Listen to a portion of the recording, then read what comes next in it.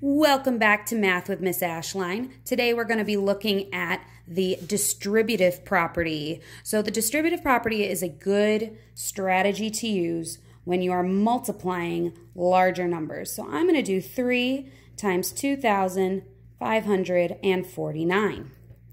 When using the distributive property, we are going to use parentheses. I'm going to keep the 3 the same in every set of parentheses. So parenthesis 3 times blank, parenthesis 3 times blank, parenthesis 3 times blank, and one more because I'm going to use the place values from 2,549. So I have 4 sets of parentheses set up for the 4 digits in that second number. I'm going to break it up into place value. This is the digit 2, but it's in the thousands place. So 3 times 2,000. The 5 is in the hundreds place, 500. The 4 is in the tens place, so 40, and the 9 is in the ones. Now I'm going to have to multiply all these numbers, and they look really scary because they're really big numbers, but that's okay. We're going to do some magic. We're going to cover up the zeros. 3 times 2 is 6. There's 3 zeros at the end. 3 times 5 is 15, with 2 zeros at the end.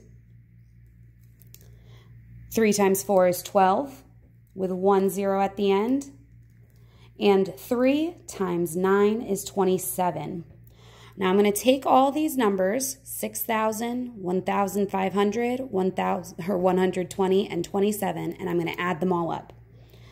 It's really important that when you're adding large numbers like this that you line up the place values. So you have your ones all together, your tens all together, the hundreds are all together.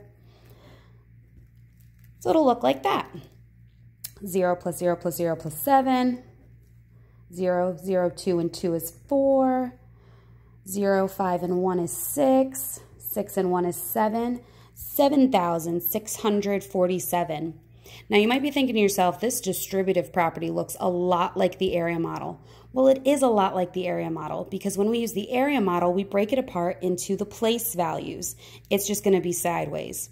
I hope this helps with the distributive property. Have a great day, Dolphins.